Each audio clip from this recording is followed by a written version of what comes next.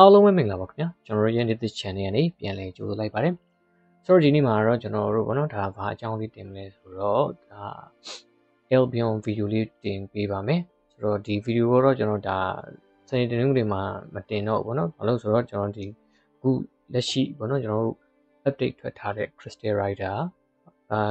crystal rider ဘောနော် rider ဆိုတော့အဲ့update မှာကျွန်တော်ဘာလေးတွေပြောင်းလဲသွားမလဲပြီးတော့သူနဲ့တူပါလာတဲ့ပေါ့နော်ကျွန်တော်ဒီ weapon 3မျိုးပေါ့နော်တကယ်တော့ weapon အသစ်တွေဆိုတော့ weapon evo အသစ်တွေပေါ့ weapon 3မျိုးပါအဲ့3မျိုးအကြောင်းလေးကိုနည်းနည်းတစ်ချက်လေးကြည့်ပါမယ်ပြီးတော့ကျွန်တော်ဘာလေးတွေပြောင်းလဲသွားတာရှိမလဲဆိုတော့အတူတူကြည့်ကြပါမယ်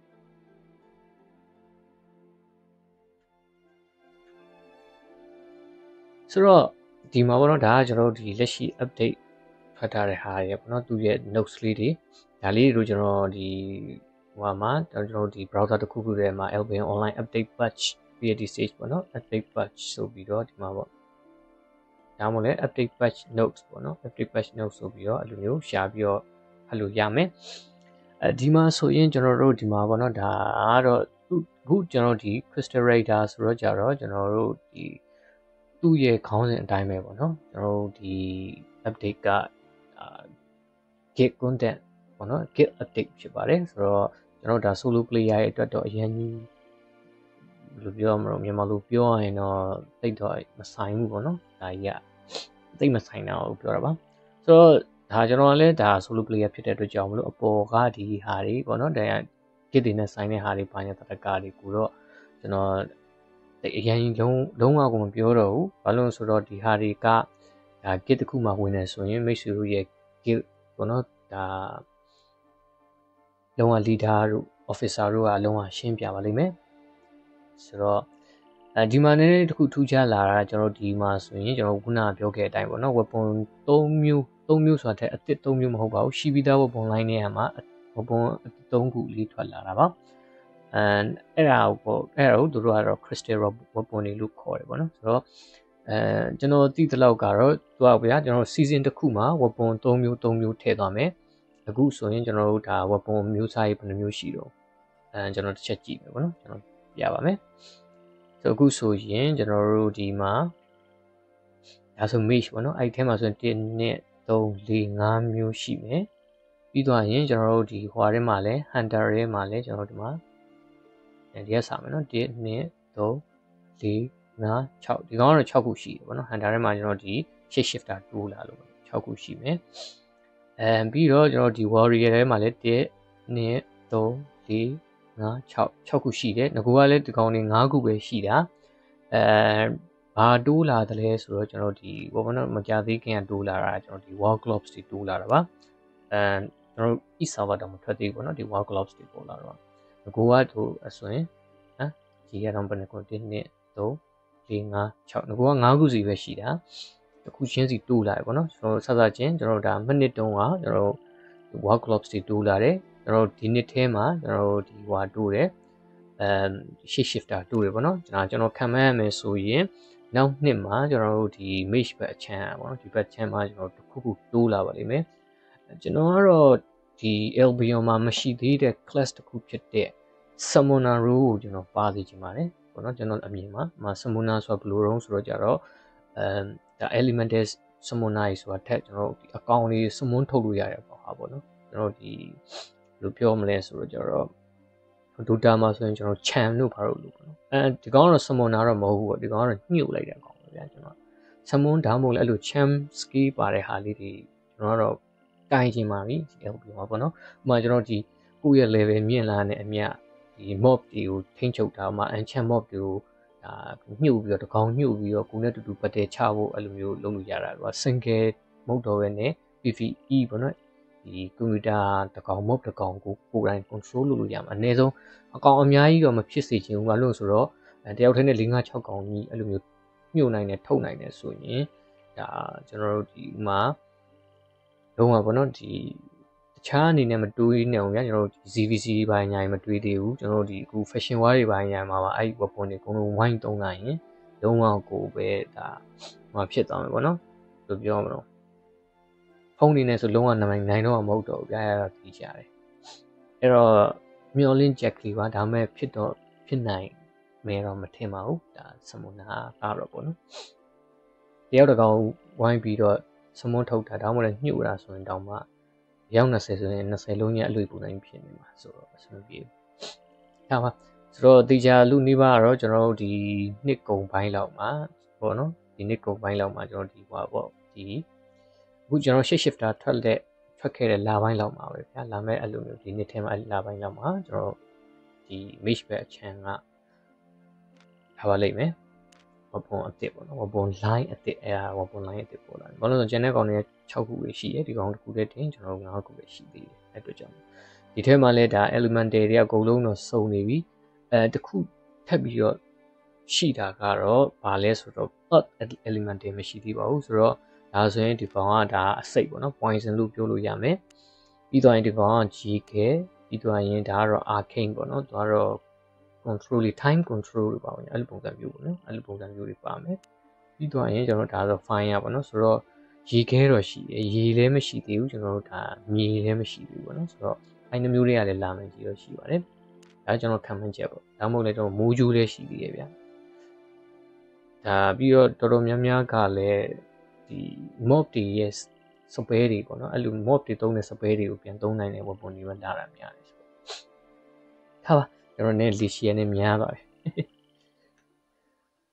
ဆိုတော့ဒီမှာဆိုရင် crystal weapon ကျွန်တော်3မျိုးပါလာမယ်ဘောနော်အဲ့3မျိုးကကျွန်တော်ဘာတွေလဲဆိုတော့ကျွန်တော်ဒီမှာဆိုရင်ကျွန်တော်တို့ဒီ class တစ်ခုချင်းစီအတွက်ပေါ့နော်ဒါတစ်မျိုးပါလာမယ်ပေါ့နော်ဆိုတော့ဒီမှာဆိုရင်ဒီ season မှာပေါ့နော် season တစ်ခုမှာကျွန်တော်ဒီတစ်မျိုးတူးပြီးမယ်လို့တော့ပြောပါတယ်ဆိုတော့ပထမဆုံးအခုဒီဟိုမှာကတော့အခု season မှာကတော့ကျွန်တော်တို့ဒီ mesh ပဲအချမ်းကကျွန်တော်တို့ဒီမှာ arcane ပေါ့နော် arcane ထဲမှာကျွန်တော်တို့နောက်တစ်ချောင်းထပ်တိုးပေးထားတယ်9ချောင်းမဟုတ်တော့ဘူးကျွန်တော်တို့10ချောင်းဖြစ်သွားပြီပေါ့နော်ဆိုတော့ arcane stuffer အဲ့လိုတစ်ခုတိုးပေးထားတယ်ဒီကောင်ရဲ့ spell တွေကတော့ရှိရဟာတွေကတော့အတူတူပဲပေါ့နော်ကျွန်တော်လည်းဒါတော့မသုံးဘူးမသိဘူးပေါ့ဗျာပြောရမယ်ဆိုရင်တော့အခုတိုးပေးတဲ့ကောင်တွေကျွန်တော်မသုံးတဲ့ကောင်တွေကြီးပဲဖြစ်နေတာဆိုတော့အရင်ကြီးရောရှင်းပြနိုင်မှာတော့မဟုတ်ဘူးဒီရှိရ spell တွေကိုတော့ပေါ့နော်ဒါမှမဟုတ်ကျွန်တော် ulti ကိုတော့ကျွန်တော်ရှင်းပြပြီးတော့မယ် ultimate skill ပေါ့နော်ဒီကောင်ကြောင့်တော့ဘယ်လိုပုံစံမျိုးတုံးဆိုတော့ကျွန်တော်တို့ဒါအပေါ်ကနေဒါကျယ်တွေကျူကြလာမယ်ဗျာပြီးသွားရင်အဲ့ကျယ်တွေက damage ထိမယ်ထိပြီးတော့ကျွန်တော်တို့လုံးဝသားမှတင်မဟုတ်ကျွန်တော်တို့ရဲ့ပေါ့နော်ဒီ resilience penetration ကျွန်တော်resilient penetration ဆိုမှကျွန်တော်ဒီ gain တွေကတတ်မှတ်ချက်တွေအခေါ်အဝေါ်လေးတွေအတိုင်းအတာလေးတွေကိုလည်းရှင်းပြမယ်ပေါ့နော်ကျွန်တော်ဗီဒီယိုလေးလုပ်ဖို့တော့ရှိပါတယ်ကျွန်တော်တော့ဒီအတိုင်းပဲကျွန်တော်ဒီ PVP content တွေ black zone content တွေ GVC content တွေအဲ့လိုဟာတွေဆိုတာထက်ကျွန်တော်အခုလို basic fact လေးပေါ့နော် basic အခြေခံကြတဲ့ချက်ကလေးတွေအဲ့ဒါလေးကိုကျွန်တော်လုပ်ထားရှိပါတယ်လုပ်မလို့နည်းနည်းရှားလို့ပါအကြောင်းပေါ့နော်PVP ဘာညာကိုအရင်ကြီးပေါ့နော်ကျွန်တော်လည်းမချပြဘူးပေါ့နော်အကြောင်းမလို့ပါတက်ဘာတော့ဖူးလူဆုံးနေမှာပြောတာထားပါအဲ့တော့ကျွန်တော်ဒီမှာဆိုရင်ကျွန်တော်တကြွေကြွကြမယ်အဲ့ချိန်မှာ resilient penetration ဆိုတော့ခါကျတော့ကျွန်တော်ဒီဖောက်ထွင်းပြီးတော့ damage ထိတာကိုပြောတာပါကျွန်တော် pure damage သဘောတရားလို့တော့ပြောလို့တော့မရဘူးเนาะ pure damage ကတော့ဥမာကျွန်တော်ဒါတော့လုံးဝဟိုဒဲထိတဲ့ damage ပေါ့เนาะဆိုတော့ pure damage ဆိုတော့ကိုယ့်ရဲ့ damage က100ထိရဆိုရင်ဒီရန်သူကလုံးဝကိုပဲပေါ့เนาะ armor တို့ဘာလို့ညာတို့ကို 8.4 masterpiece ကြီးဝတ်ထားအောင်တော့လုံးဝဘယ်လောက်ကြီးပဲ respect တွေများ pure damage ဆိုတာလုံးဝ100ဆိုရင်100လုံး100လုံးလုံးဝထိရပါအဲ့ဒါ pure damage ပေါ့နော်ဒီကောင်ကကျတော့ဒီ resilient penetration ဆိုတာကျတော့ခုနကလိုမျိုးအဲ့လိုပေါ့နော်ဒီ damage တန်ခံနိုင်တဲ့ဟာကိုပြန်ပြီးတော့ဖောက်ထွင်းတာပါဆိုတော့အဲ့ဟာပေါ့နော်damage reduction ပေါ့ဗျာသဘောတရား damage reduction တဲ့ပို့ပြီးတော့နည်းနည်းလေးတော့ကျိုးတရားမှုရရှိရပေါ့နော် damage resistant ကို short ရဟာပေါ့နော် damage reduction ဆိုတဲ့မှားပါတယ်ကျွန်တော်ပြောတာအကြောင်းအင်္ဂလိပ်လိုသိမပြောချင်တာဒါပါဆိုတော့ damage ကျွန်တော်ဒီဒဏ်ခံနိုင်တဲ့ဟာကို short ရနဲ့မတူပါဘူးဒီကောင် resilient penetration ဆိုတာပို့ပြီးတော့ထိအောင်ပဲထင်တယ်ဆိုတော့ဒီသူ့ရဲ့ဆောင်းဝိုင်းကြီးပေါ်လာမယ်ပေါ့နော်ဒီသူ့ဒီမှာဆိုရင်9မီတာပေါ့နော်ဒီ9မီတာဝန်းကျင်မှာဒီအပေါ်ကနေပြီးတော့ကျယ်တွေကျွေးကြလာမယ်ပြီးသွားရင်ကျွန်တော်တို့ဒီဟာဘယ်လိုပြောမလဲကိုယ့်ရဲ့ပတ်ပတ်လည်မှာကျွေးကြတယ်ပေါ့နော်ဆိုတော့ damage တွေတော်တော်လေးထိမယ်ဒီကောင်ကတော့ဒီ CVC ဘိုင်းညာတွေတို့ခုနလိုဟာမျိုးတွေမှာ သုံးမယ်ထင်ပါတယ်ဟို 1v1 တို့ 2v1 တို့မှာတော့အရင်ကြီးမသုံးတော့ဘူးတော့ကျွန်တော်တို့နည်းနည်းထင်တယ်ပေါ့နော်ပြီးနောက်တစ်မျိုးကကျွန်တော်ဒီမှာဆိုရင် hunter tree မှာဆိုရင် spear ပါကျွန်တော်ပြောခဲ့တဲ့အတိုင်းပဲကျွန်တော်မသုံးတဲ့ weapon မှာဆိုတော့ဒီမှာဆိုရင်လေဒီမှာသူကရှိရဟာတွေကတော့ပြောင်းလဲမှုမရှိဘူးတော့ကျွန်တော်ထင်တယ်ပေါ့နော်ဆိုတော့ဒီမှာဆိုရင်သူကကြတော့ဘယ်လိုလဲဆိုတော့ကျွန်တော်လှန်ဆိုတော့လှန်နဲ့လှန်ထိုးမှာပါလှန်နဲ့ထိုးမယ်ထိုးတဲ့အချိန်မှာရန်သူတွေကအကုန်လုံးနောက်ကိုလွင့်သွားမယ်ဒီမှာဘယ်လောက်မီတာလွင့်သွားမယ်ဘာညာတရကားပေါ့နော်အဲ့လိုကျွန်တော်ဒီလမ်းနဲ့လမ်းထိုးလိုက်လို့ဒီ10မီတာပတ်လည်မှာရှိတဲ့ရန်သူအကုန်လုံးနောက်ကိုလွင့်သွားမယ်လွင့်သွားပြီးရင် physical damage ထိမယ်အဲ့ဒါဟာလည်းကျွန်တော်ဒီ spirit charge ပေါ့နော် spirit charge နဲ့အရေးအတွက်ပုံမှန်မူတည်ပြီးတော့ကျွန်တော် damage ထိမယ်ဒီကောင်ကတော့ရိုးရိုးရှင်းရှင်းလေးပါပဲ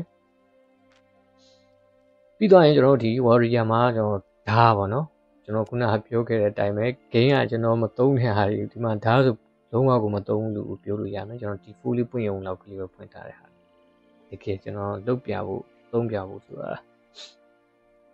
ာဝေးကျွန်တော်ကိုယ်တိုင်တော့မသိမသုံးတဲ့ weapon ဖြစ်ထားပါအဲ့တော့ကျွန်တော်ဒီမှာဆိုရင်လည်းပေါ့နော်ဒါ infinity blade နာမည်ကတော့မိုက်ဒီကောင်ကကျတော့ဘယ်လိုလဲဆိုတော့အခုတော့ဒီ combo spell နှစ်ချက်ပေါ့နော်သုံးလို့ရမယ် spell နှစ်ကြိမ်သုံးလို့ရမယ်ကျွန်တော်ဘယ်လိုပြောကြမလဲဆိုတော့ကျတော့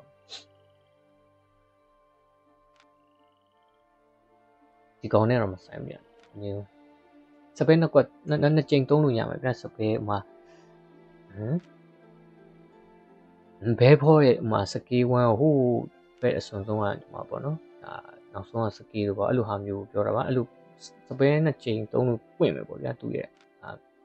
ဒီကောင်ကဘယ်လိုတုံးဆိုတော့ကြတော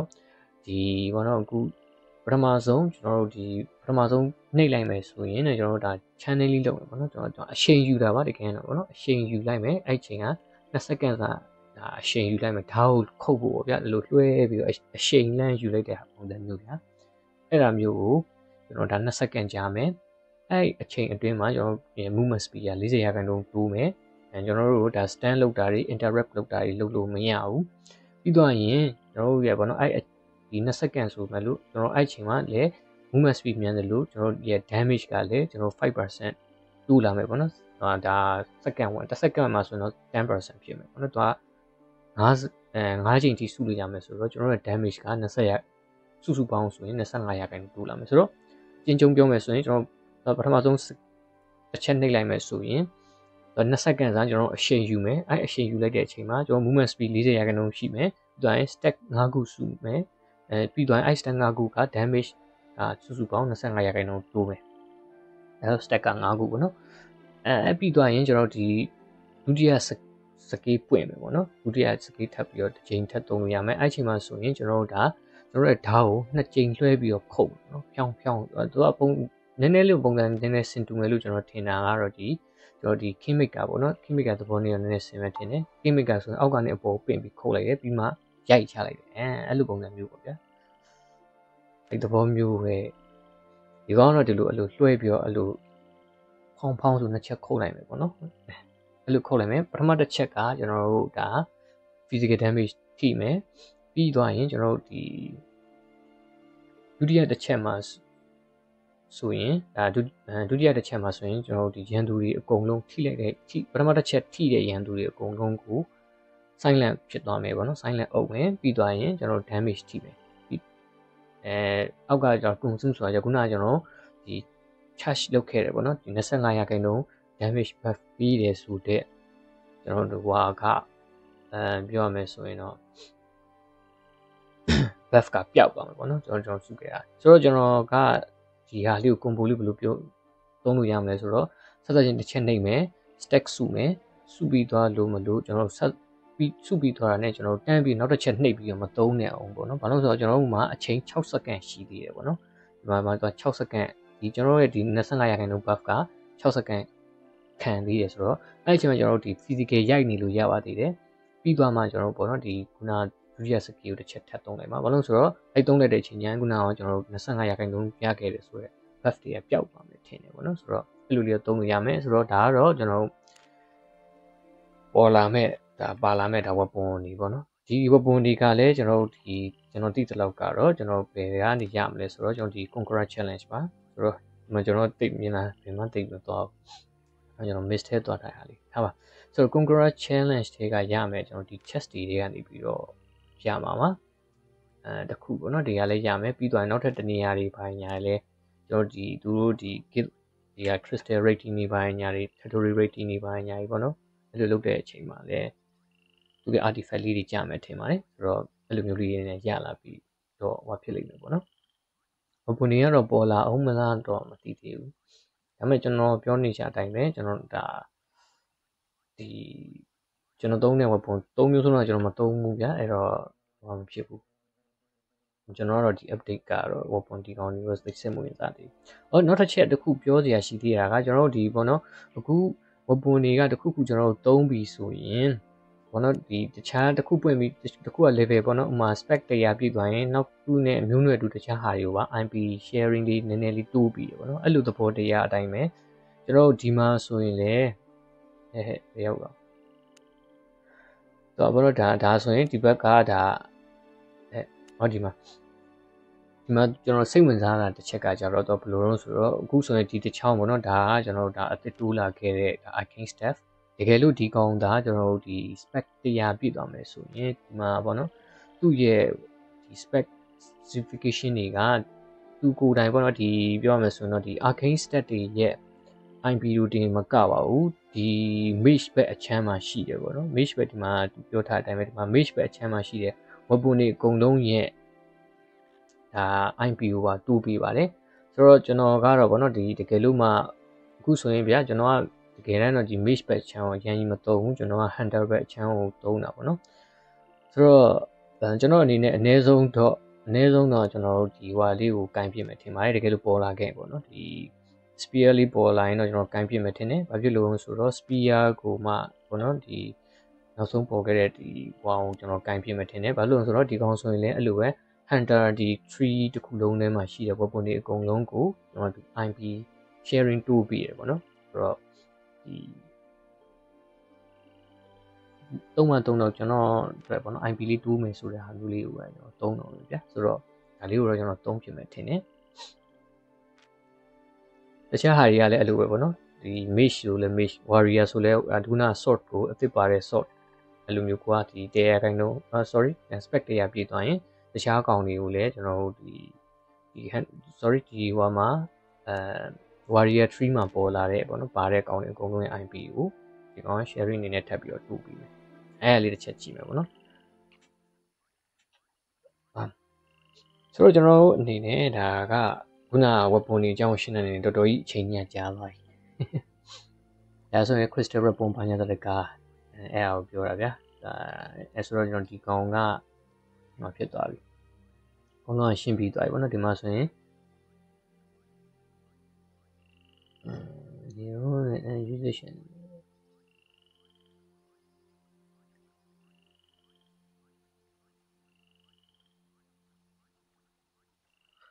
ဆိုတော့ဒီကောင်ကကျွန်တော် usage တင်မဟုတ်ဘူးဒီကောင်တွေကို craft ရင်လေ crafting bonus ကိုဥပမာဗျာခုနဒါ sword ကိုကျွန်တော် craft မယ်ဆိုရင်အဲ့တရားပြည့်သွားရင်ဒီ sword ဒီအတွက်ပေါ့နော် crafting အတွက် specification ကိုအဲ့လိုဒီရာခိုင်နှုန်းတိုးပြီးရဲ့အပြင်တခြားသော tree တွေsorry ဒီတခြားသော warrior weapon တွေ crafting ရဲ့အဲ့လိုဟိုပါ sharing ပေးတယ်အဲ့ဒီကတော့ crafting သမားတွေလောက်ပဲဆိုင်မယ်ပေါ့နော်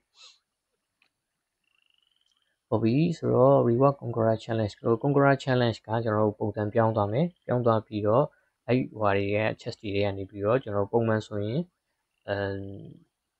chest တွေကကျွန်တော်ဟွာဖြစ်တယ်ပေါ့နော် chest တွေမပါဘူးဒီဟွာမှာကပေါ့နော် conqueror challenge ကိုအောက်ဆုံးဟာတွေက chest တွေမပါဘူးဒါပေမဲ့ကိုက chest တွေအနေနဲ့ပြောင်းလိုက်တယ် button mount တွေစားပေါ့နော်ဒါပေမဲ့အဲ့ chest တွေအတွင်းထဲမှာလည်း button mount တွေပါမယ်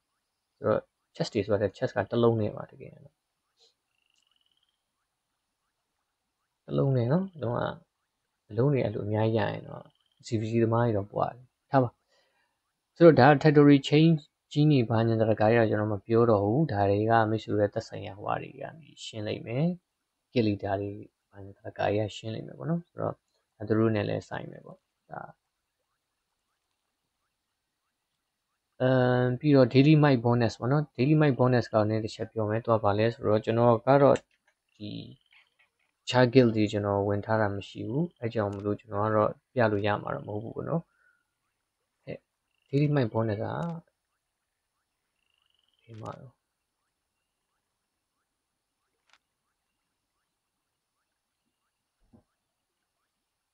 ဟောဒီမှာ daily bonus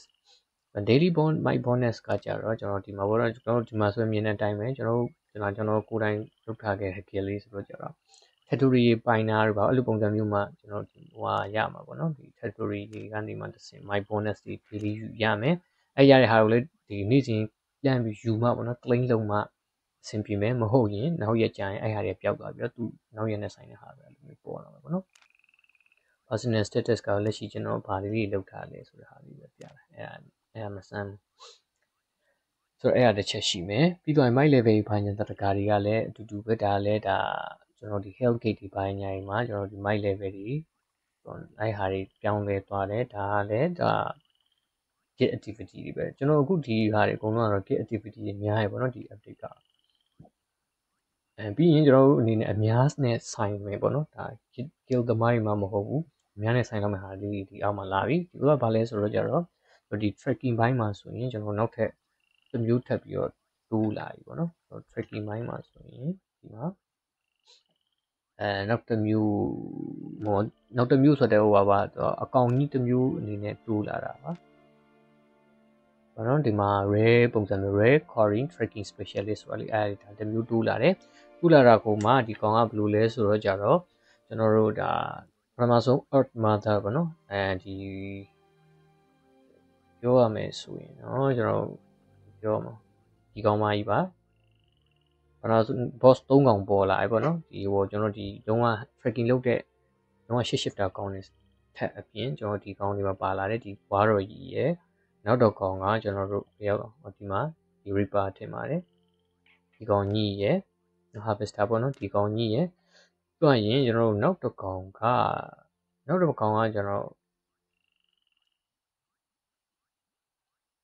သိဘူးကျွန်တော်လည်းဘယ်လိုပြောမလဲ3ကောင်ဗျာ3ကောင်တော့3ကောင်ပဲနောက်တစ်ကောင်ကတော့ဒီမသိဘူးကျွန်တော်အနေနဲ့ဒီကောင်ကြီးတော့မဟုတ်တော့ဘူးဗျ3ကောင်ဗျာ3ကောင်အကောင်3ကောင်တော့တည်ရတယ်ဆိုတော့အဲ့ကောင်တွေဟွာဖြစ်မယ်ပေါ်လာမယ်ပေါ့နော်သူတို့ကိုနည်းနည်းဟွာဖြစ်မယ် tracking လုပ်မယ် sorry တကယ်လို့ဟွာဖြစ်မယ်ဆိုရင်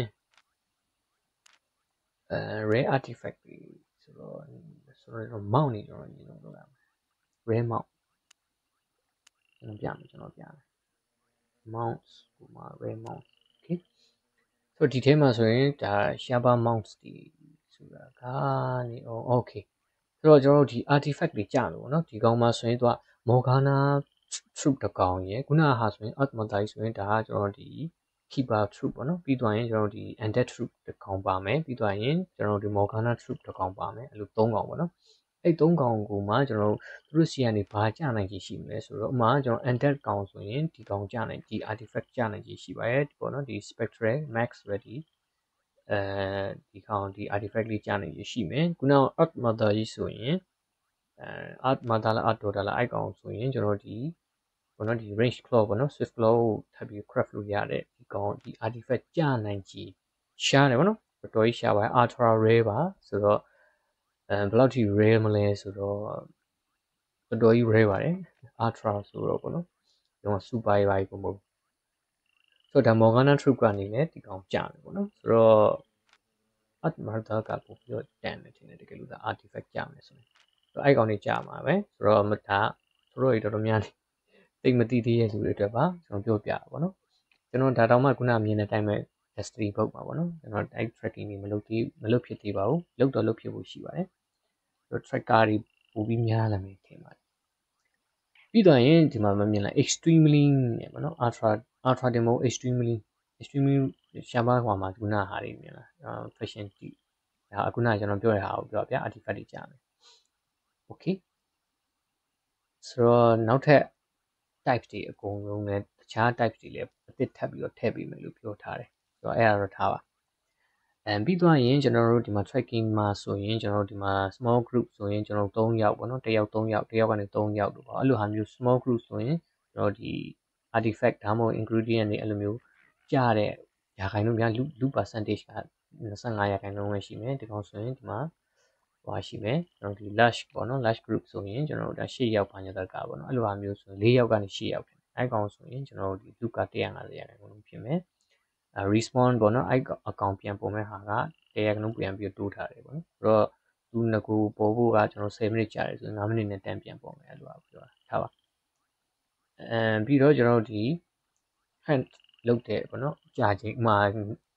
နေရအဝေးကြီးအဲ့လိုမျိုးသွားခိုင်းနေတာတော့ဘာလို့အဲ့လိုပုံစံမျိုးတွေကို short လိုက်တယ်ပေါ့နော်နေရအဝေးမှာပေါ်တာတော့ဘာလို့ short လိုက်တော့ကျွန်တော်ဒီ hunt duration ကြာချင်းကိုလည်းကျွန်တော်တို့300ရာခိုင်နှုန်းဆိုလို့ short ပေးထားမယ်ဟုတ်ပြီ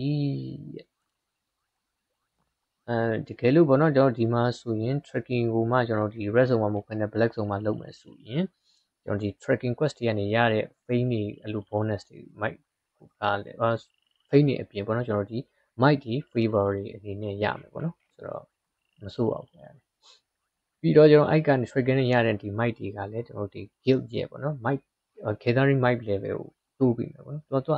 guild ရဲ့အဲ့လိုမျိုး level တက်လာတဲ့အများခုနကကျွန်တော် conqueror challenge ကပါတဲ့ chest တွေတန်ဖိုးတွေကလည်းဖြည်းဖြည်းချင်းမြင့်လာပါဆိုတော့ဝင်ထားတဲ့ key ရဲ့ level အဲ့လိုမျိုးမြင့်လာလေ season level ပေါ့နော်အဲ့လိုမြင့်လာလေ game mic level မြင့်လာလေ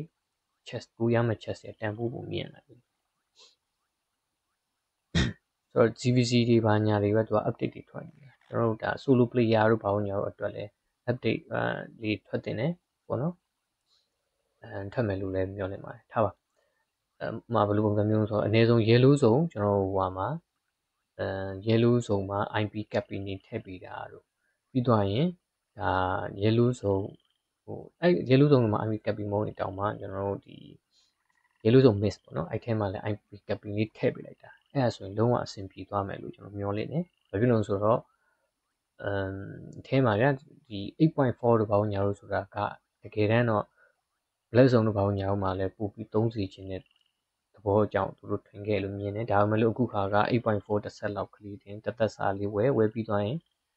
ကြည့်ရမလားအဲ့လိုဟောမှာပဲ yellow zone 8.4 လေးနဲ့ yellow zone မှာတင် line သွားပြီးနိုင်ကျင့်တဲ့ကောင်တွေတော်တော်ကြီးများလာတယ်ဆိုတော့အဲ့လိုကောင်တွေကြောင့်လည်းဒီဘောနော်ခု community ရဲ့နည်းနည်းပျက်စီးကျွန်တော်ကတော့မသုံးပါဘူးပွင့်နေပြောတဲ့အတိုင်းပဲဒါကျွန်တော် miss ဝင်ဒီ set နဲ့ပဲဝင်တယ်ဒါတော်ကြီးပေါ့ဟုတ်တယ်မလား8.4နဲ့ရှုံးရတယ်ဘာမှမဖြစ်ဘူးအဲ့တော့ကျွန်တော် live တွေပိုင်းညာလွှင့်ရင်အဲ့လိုမျိုးလေးဆော့ပြခြင်းဒါမှထားပါတော်တော်ကြီးစကားကြီးတော်တော်ရှိနေပြီဒီမှာဆိုရင်ကျွန်တော်တို့ဒီမှာ share panda တို့ပါဘောပေါ့နော်ဒီကောင်လေးဆိုရင်ဒါနည်းနည်းလေးပြောင်းထားတယ်ကျွန်တော် leap damage လေးကိုနည်းနည်းလေး short ထားတယ်ပြီးသွားရင် range damage လေးကိုလည်း short ထားတယ်ဒီကောင်တွေကတော့ nerf ထားတယ်လို့ဒါအကြံဉာဏ်ပြောလို့ရမှာပေါ့နော်ဒါကတော့ကျွန်တော်တိကျကြီးမရှင်းတော့ဘူး werewolf လည်း nerf တယ်ဒီကောင်လည်း nerf တယ်ပြီးသွားရင် share panda လည်း nerf တယ် Sylvian တင်တယ်အတန်းတော့ Albionပြီးသွားရင်တခြား changes တွေနဲ့ improvement တွေပေါ့နော်ဆိုတော့အဲ့ဟာတွေကဘာလဲဆိုတော့ကျွန်တော်ဒီ warm overlay ပေါ့နော်အဲ့ဟာကကျွန်တော်ဒါအသစ်တစ်ခုပါလာမယ် region quality တို့ပေါ့ညာလို့ပါမယ်ဆိုတော့ကျွန်တော်တစ်ချက်ကြည့်မယ်ပါ warm overlay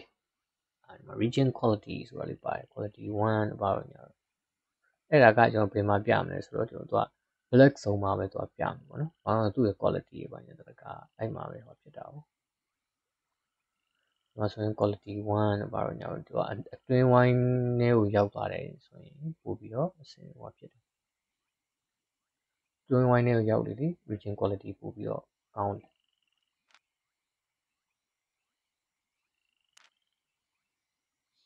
ဒါတော့ဒါ region quality ပေါ့နော်ဒါမဲ့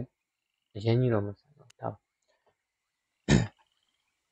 အဲ့တော့နောက်တစ်ခုပေါ့နော်ဒါ energy storage ဆိုတာလည်းသူပြထားတယ်ဒါကတော့ဒါ CVC update ဖြစ်တဲ့အတွက်ကြောင့်မလို့ပေါ့နော်guild update ဖြစ်တဲ့ကြောင့်ဒီကောင်နှစ်ခုထည့်ပေးထားတာပြီးသွားရင်ကျွန်တော်တို့အနေနဲ့ဆက်ချင်းပေါ့နော်ကျွန်တော်ဒါဒီခုန wine black update နဲ့အတူကျွန်တော်ကျွန်းတွေကမြို့တိုင်းမှာကျွန်တော်ကျွန်းဝယ်လို့ရတယ်ဆိုတာဟာဖြစ်လာတဲ့အညီကျွန်တော်ပထမဆုံးကျွန်းပေါ့နော်အကောင့်အသစ်တစ်ခုပထမဆုံးကိုယ့်ရဲ့ကိုယ်ပိုင်ပထမဆုံး private island လေး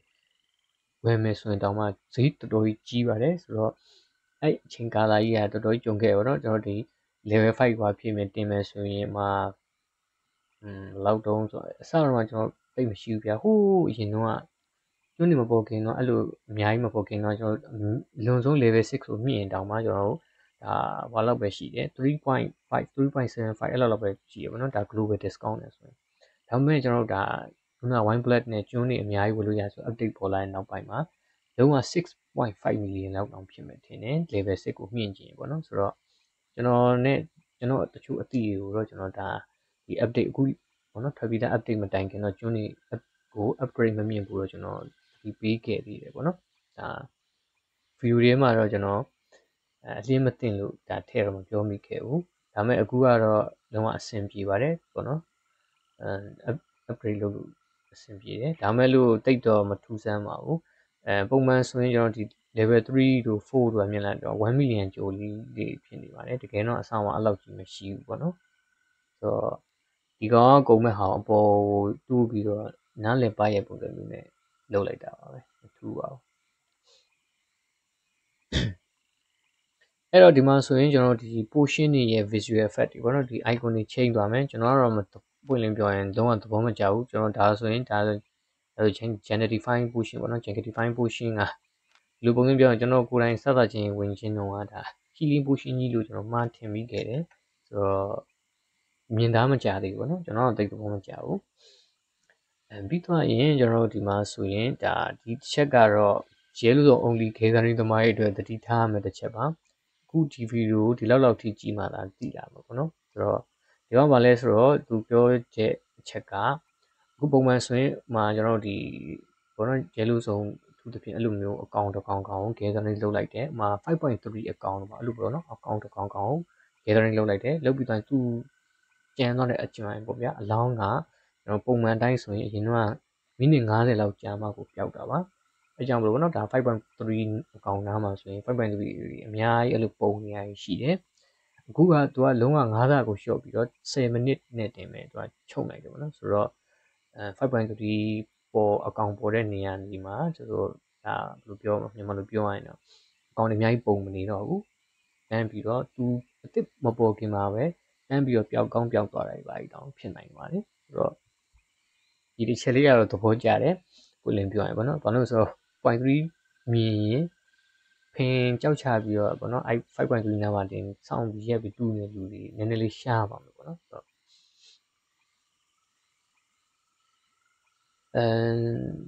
ပြီးတော့ဒီကောင်ကကြတော့ကျွန်တော်ဒီ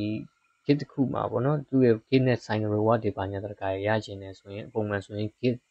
ဒီ season ရဲ့85ရာခိုင်နှုန်းပေါ့နော်အမှ season ရက်100ရှိရဆိုရင်85ရက်ဒီ kit ထဲမှာကိုကရောက်နေရမယ် kit member ဖြစ်ရမယ်အဲ့လို kit member ပတ်တန်းပေါ့နော်အဲ့လိုရှိရမယ်ဆိုတာကို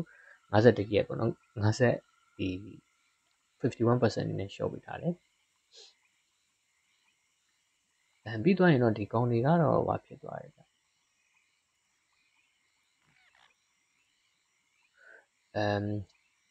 ဒီကောင်တွေကအရင်ကြီး chest ဒါတော့ဘာဖြစ်တယ်ပြောမှာ crystal chest ဆိုတော့ကြတော့ဒါက CVD black zone content ဖြစ်သွားပြီဆိုတော့ crystal chest တွေကပုံမှန်ထက်တနားရီဆောပြီးပေါ်မယ်ပိုင်းတော့တကပေါ့နော်ဒီတော့ energy crystal တွေအဲ့အရာကျွန်တော်ရှင်းပြစရာမလိုဘူးသက်ဆိုင်ရာ kit တွေရှင်းလိုက်မယ်ဒီကောင်လည်းမလိုဘူးဒီကောင်ကကြတော့ဘာလဲဆိုတော့ကျွန်တော်ဒီ shift shifter တွေအတွက်ပေါ့နော်လိုမဲ့ဟွာကိုဒီ artifact တွေပေါ့နော် artifact တွေကိုဒီဟွာကနေပြီးတော့ market မှာကျွန်တော် category ကနေဝင်ပြီးရှာမယ်ဆိုရင် melee ကနေကွာရှာရတယ်ဒါပဲပေါ့ artifact ကို melee ကနေရှာရတယ်ဒါမှအခုက magic အနေနဲ့ပြောင်းလိုက်တယ်လို့ပြောတယ်ဒါကတော့သက်ပါ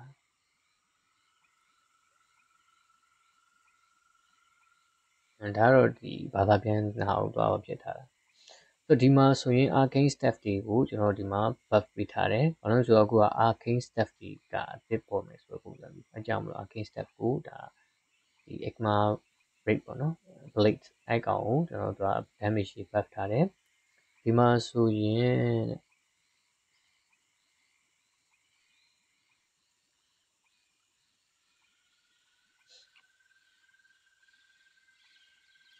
ဆိုတော့ဒီမှာ range blade range blade ပါ range blade တောင်ဖြစ်သွားပြီကျွန်တော်ချက်ပြောမယ်ရောက်တော့ x ဒီမှာ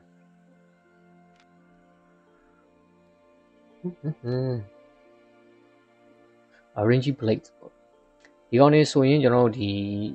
spray ကတခုတယောက်မှာဗျာဟိုဒီ DVC တို့ဘာလို့တခုအကုန်လုံးဝိုင်းချတဲ့အချိန်မှာဆိုရင်ဒီ spray တွေကိုအများကြီးသုံးမယ်ဆိုရင်သူ့ရဲ့ damage ကဘလောက်ပဲထိမယ်တို့တချို့ဟာတွေမထိတော့ဘူးအဲ့လိုပုံစံမျိုးတွေပေါ့နော်။မှာကျွန်တော်ဘယ်လိုပြောမလို့မြန်မာလိုပြောရရင်တော့ကျွန်တော်တို့ဒီရောက်တော့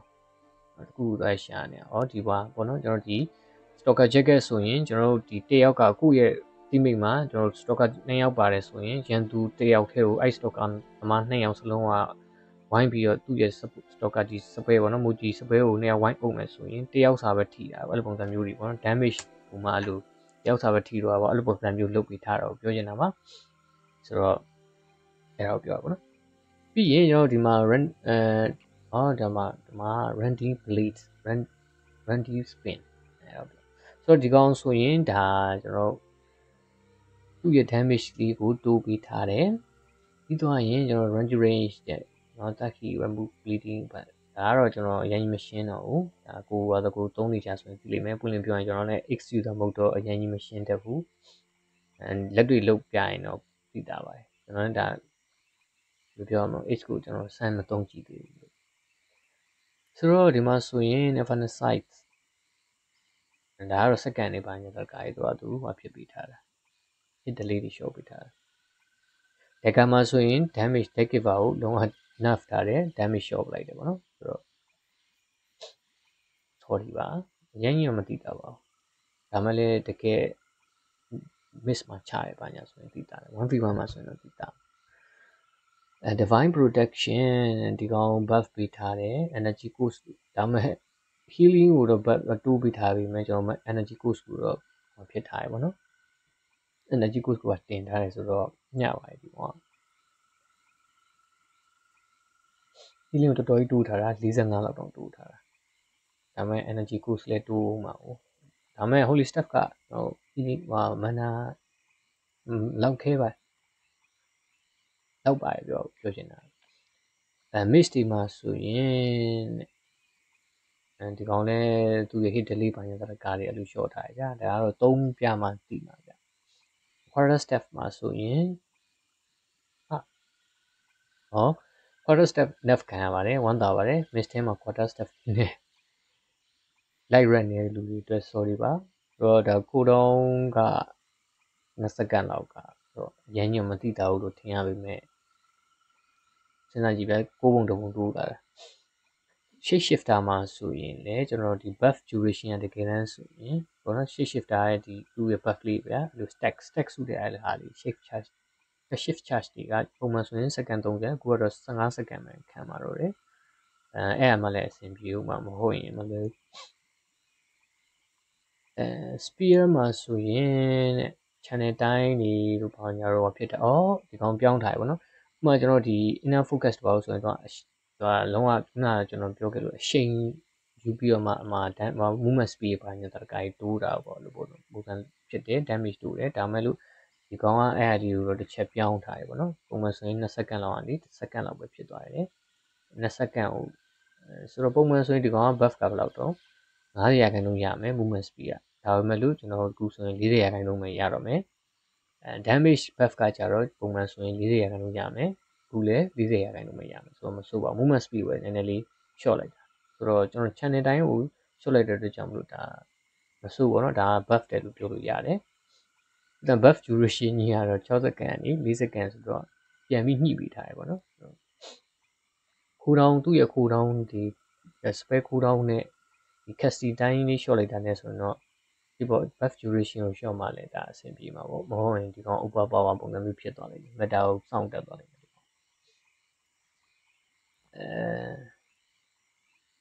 new multi spell တဲ့ channel complete ပြီးသွားရင်ဆိုရင်ね multi spell တစ်ခုထပ်ပြီးတော့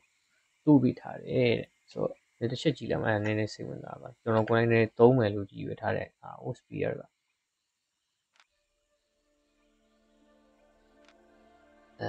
inner ဟွာဆိုဒီမှာတင်ပါတယ်ပေါ့နော်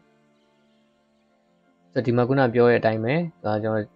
2စက္ကန့်2.8တင်နေစားပါဟုတ်တယ်နော်1.8 ဆိုတော့2စက္ကန့်တော့မဟုတ်တော့ဘူးသူက1စက္ကန့်ဝင်ကျင်လောက်ပဲရှိတော့မယ်ဒီ buff တွေရမယ်ပြီးသွားရင်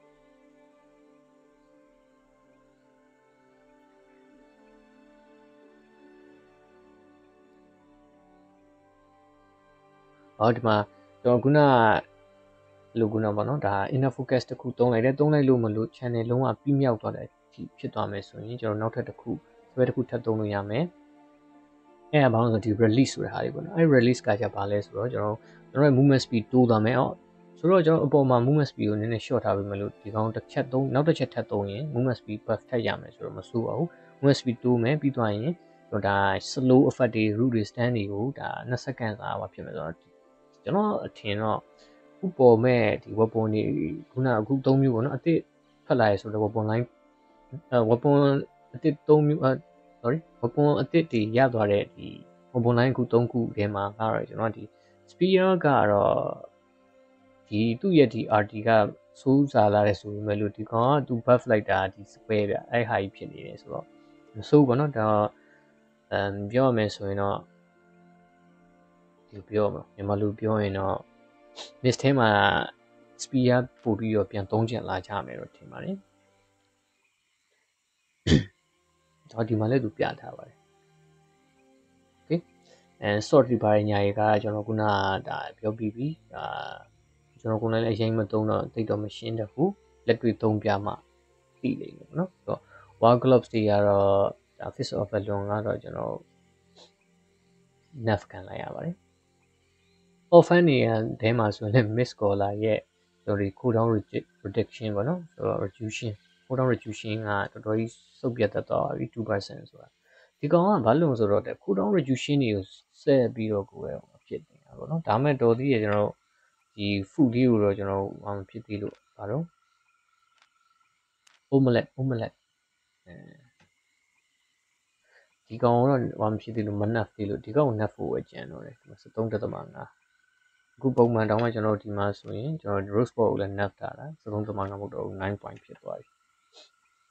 မကြောက်တော့ဒီခိုးတောင်းတွေကိုဒီပေါ့အဲ့ဒါလည်းအဆင်ပြေပါတယ်မဟုတ်ရင် miss ထဲမှာ miss caller နဲ့ပြီးတော့ရင်ကျွန်တော်ဒီဘာလို့ blood letter နဲ့လိုက်ပြီးကျန်းနေတော့မှာပေါ့ဘာလို့ဆိုတော့အနည်းဆုံးဗျာကျွန်တော်ဒီ 5.4 ဟွာလေးနဲ့ legendary weapon လေးနဲ့အဲ့ဟာလေးနဲ့တွဲဒီမှာ cooldown reduction လေးနဲ့ဆိုတော့ပြီးပြီအဲ့ကောင်တွေကဖမ်းလို့လည်းမပြီးဒမ်းမိလည်းရှည်တကယ်သုံးတတ်တယ်လို့ဆိုထားပါအဲ့တော့ကျွန်တော်ဒီ helmet မှာဆိုရင် emergency ဒီ guardian helmet က sheet duration ကိုတိုးပေးထားတယ် okay ပြီးသွားရင်ကျွန်တော်လုံးဝအကြိုက်ဆုံးပေါ့နော်ဒီကောင်ကတော့ဒါ miss ထဲမှာပတ်ပြီးတော့အားနေဟိုဖြစ်နေတယ်ဘာလို့ဒီ turbulence miss တင်တယ်ပေါ့နော်ဒါကျွန်တော်ကတော့မြန်မာလူပြောမယ်ဆိုလမ်းပြောင်းနေတဲ့ miss လေးပေါ့ဗျာဟုတ်တယ်မလားသူပေါ်လာတယ်ပေါ်တော့မှကျွန်တော်ကရုပ်တိုက်ဆွဲသွားပြီးတော့မှသူဝင်ရမယ်သူနေအောင်လိုက်ပို့တယ်ကျွန်တော်လမ်းပြောင်းနေတဲ့ miss လေးပေါ့ဗျာအဲ့ miss လေးက weekend whips ပေါ့ပြောရမယ်ဆိုတော့ weekend whips လေးကိုယူပြီးသွားရင်ကျွန်တော်တို့အနေနဲ့minor boot တို့ပါညာပေါ့နော်အဲ့လိုကောင်မျိုးတွေနဲ့တန့်ပြီးကောက်ပြီးဖြောကနေယူပြီးပြေးသွားတာပေါ့ပေါ့နော်ဆိုတော့နောက်ကနေလုံးဝကိုလိုက်မမီတော့အဲ့လိုပုံစံမျိုးကိုကဒီ fin ကောင်းတွေပါမရှိဘူးဆိုတော့ပေါ့နော်အဲ့လို effect တွေ patch effect တွေမရှိဘူးဆိုရင်အဆင်မပြေဘူးဆိုတော့အဲ့လိုဟာမျိုးတွေကိုလုံးဝကိုပဲ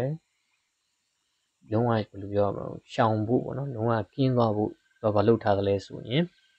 အဲ့ကောင်လေးကဗျဥမာကျွန်တော်တို့ကကိုပျောက်လိုက်တယ်ဆိုရင်ကိုနဲ့ကျွန်တော်တို့စီကနေပြုတ်ပြီးနောက်မှကြံနေခဲ့တယ်အဲ့လိုသဘောတရားပဲကျွန်တော်တို့အနေနဲ့အဲ့အကောင်လေးကိုကနေပြီးတော့ယူလိုက်တယ်ယူပြီးသွားတော့ကျွန်တော်ဒီ minor boot တို့ပေါင်းညောင်းအဲ့လိုစပယ်ပြီးတဲ့ဟာမျိုးသုံးနိုင်မယ်ဆိုရင်နောက်မှအဲ့အကောင်လေးပြုတ်ပြီးတော့ကြံခဲ့မယ်အဲ့လိုပုံစံမျိုးပေါ့နော်ဒီမှာ now drop any object you are squad ဆိုတော့ဒီကောင်ကနောက်တစ်ခုကဒီဟိုဒါ miss ကိုကျွန်တော်မြင်တောင်ပြောလိုက်တာနောက်တစ်ခုကိုးဆွဲတဲ့နေရာမှာလည်းဒီ boot တွေသုံးလို့မရတော့ပါဘူးဆိုတော့ကိုးဆွဲရင်ကိုးဆွဲတယ်ဆွဲပြီးတော့ကျွန်တော်ဒီဟာတွေကိုသုံးပြီးပြေးမယ်ဆိုရင်ကိုးကြီးကနောက်မှတန်းတိုင်းကြံနေတော့ပါလိမ့်မယ်ဆိုတော့ရောစရာကြီးပါကောင်းပါတယ်ဒါမှလာမြတ်တာရယ်ပေါ့နော်မဟုတ်ရင်စင်မပြေ red တွေများလာဘာလို့ကျွန်တော် miss ထဲမှာလုံးဝကိုဒီ game ကဖြည်းဖြည်းချင်း solo player တွေအတွက်နေရာဖြည်းဖြည်းချင်းပျောက်လာပါတယ်ဆိုဒီလို red တွေကထပ်ပြီးပေါ်လာတော့စင်မပြေတော့ထားကြပါဗျာ ဟုတ်တယ်ဒီမှာဆိုရင် cape က buff duration လုပ်ပေးထားတယ် okay ဆိုတော့ဒီအောက်ကဟာတွေကတော့တိတ်ပြီးတော့အရင်ကြီးကျွန်တော်မရှင်းတော့ဘူးသူရဲ့ဘာညာတက်ကပေါ့နော်သူ bug တွေ error တွေကိုသူပြင်ထားတယ်ဆိုတာကိုပြောတာတစ်ချက်ထပ်ပြီးပြောစရာရှိတာကကျွန်တော်ရှေ့မှာဟိုတင်ထားတယ်ကျွန်တော်ဒီခုပေါ့နော်ဒီဟိုမှာ Germany မှာ please လုပ်လို့မရတဲ့ error လေးအကြောင်းတော့ကျွန်တော်တင်ထားတယ်တော်တော်များများသိကြမယ်လို့တော့ထင်ပါတယ်ဒါတချို့လူလည်းသိမယ်တချို့လူလည်းဒါမသိကြဘူးလည်းရှိတယ်ပေါ့နော်ဆိုတော့ကျွန်တော်လာပြီးမေးထားတဲ့လူတွေတချို့နည်းနည်းလေးရှိပါတယ်2ယောက်3ယောက်လောက်ပေါ့နော်ဆိုတော့အဲကြောင့်မလို့ကျွန်တော်အားတင်ပေးခဲ့ပြီအဲ့တော့အခုဟာကတော့ဒီနေ့ update ကတော့ဒီလောက်ပဲပေါ့နော်ဆိုတော့ဒီကြားထဲမှာကျွန်တော်ပြောစရာရှိတာလေးကအတန်ပြန်လာပြန်ကျွန်တော် season တစ်ခုကအခုဆိုရင်ကျွန်တော်ဒါပြန်ပြန်ရက်90လောက်ကြာပြီပေါ့နော်ဆိုတော့အဲဒီဒီ season တစ်ခုပြီးတိုင်းမှာကျွန်တော်ဒီခု crystal weapon တစ်ချောင်းအသစ်ထပ်တိုးပြီးမယ်။3ခုပေါ့နော်3မျိုးတိုးပြီးမယ်အခုကျွန်တော်ဒီ class 3မျိုးစီအတွက်တစ်ခုစီထပ်တိုးလာပြီးမယ်။ကျွန်တော်ကတော့နောက်ထပ် season မှာကျွန်တော်ဒီ hunter ရဲက spear ဒီခုက spear ပါလာပြီဆိုတော့ရကာပဲလာမှာကျွန်တော်ကတော့ nature step လေးပဲလာစီချင်တယ်။ဝင်လင်းပြောရရင်ပေါ့နော်။ shifter တော့လာမှာမဟုတ်သေးဘူးဘလို့ဆိုတော့သူ့အနေနဲ့ကလုံးဝမမျောလင်းနေအောင်မလာသေးဘူးသိကြ။အဲ့တော့ nature step လေးတွေကိုတော့လာစီချင်တယ်ဆိုပေမဲ့ဖြစ်တော့မဖြစ်နိုင်ဘူး။ဘာကြောင့်လဲဆိုတော့ကျွန်တော်ဒီနည်းနည်းလေးခံမှန်းကြအောင်ဗျာ။နည်းနည်းပြင်းတယ်ဟုတ်တယ်မလား။ဆိုတော့ဒီမှာဆိုရင်ကျွန်တော်ဒီမှာ9ခုဆိုတော့1 2 3ခုမြောက်ပေါ့နော်ဒီဘက်ကရှင်3ခုမြောက်မှာကျွန်တော်တို့ဒါဒီကောင်ပါလာတယ်တစ်ချက်တိုက်ဆိုင်မလားတစ်ချက်ကြည့်မယ်ပေါ့နော်ဆိုတော့ဒီမှာဆိုရင်လေဒီမှာ1 2 3ဒါမဲ့ဒီကောင်ကကျွန်တော်ဒီတစ်ခုပေါ့နော်ဒီ shifter ဟာကောင်ကိုကျွန်တော်ဖယ်ပြီးတော့တွက်မှရမယ်ပေါ့နော်ဒီကောင်ကကျွန်တော်တို့ဒါ6ခုရှိနေတဲ့အတွက်ကြောင့်မကြည့်မယ်ဒါဆိုရင်1 2 3 4 5 6ခုရှိနေလို့အကြောင်းမလို့ပေါ့နော်ဆိုတော့ shifter ကိုကြော်ပြီးရှိလိုက်မယ်ဆိုတော့1 2 3ဆိုတော့တကယ်3ခုမြောက်မှာကျွန်တော်ပေါ်လာမယ်တော့ပြီးတော့နောက်တစ်ခုဒီမှာဆိုရင်ကျွန်တော်ဒီမှာဒီကျွန်တော်ဒီ gloves ကိုကြော်မယ်2 3ဆိုတော့ဒီကောင်ကတော့ Messi ဖြစ်နေတာဒီကောင်ကဘာလို့ထူးခြားပြီဒီဘယ်ကောင်ဟာပေါ့လို့မသိဒီတော့မှတ်လို့မရဘူးကျွန်တော်ထင်တော့နောက်ထပ် update ကတော့ဒီဟိုဖြစ်လိမ့်မယ်ထင်တယ်ဒီ season တစ်ခုမှာအဲ့လိုအသစ်ဆန်းလေးအလုံးတစ်မျိုးလေးထည့်ပေးတယ်ဆိုတော့ဒီဟိုထဲမှာဆိုရင်3ခုမြောက်ဒီကောင်ပြီးသွားပြီဆိုတော့ကျွန်တော်ဒီဟီလာတွေပါညာတွေတော့ကျွန်တော်ကတော့ပါလိမ့်မယ်တော့မထင်ဘူးဗျနောက်တစ်ခေါက်လာမဲ့ကောင်က CVC ဆိုရင်ဒီကောင်လာလိမ့်မယ်ပြီးသွားရင် PVP ဘာညာတက်ကဆိုရင်ဒီပါဘာလို့တော့ပါလို့လာလိမ့်မယ်တော့ထင်တယ်ကျွန်တော်က1လို့ပို့ပြီးလာစေချင်တယ်ဝင်နေပြောမယ်ပေါ့နော်အဲ့ဆိုလူ3ပုံများလာမယ်အဲ့ပုံနေ fire staff တွေလည်း3တော့များတယ်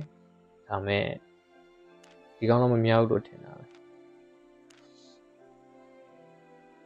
ဒီဟွာထဲမှာဆိုရင်လည်းကျွန်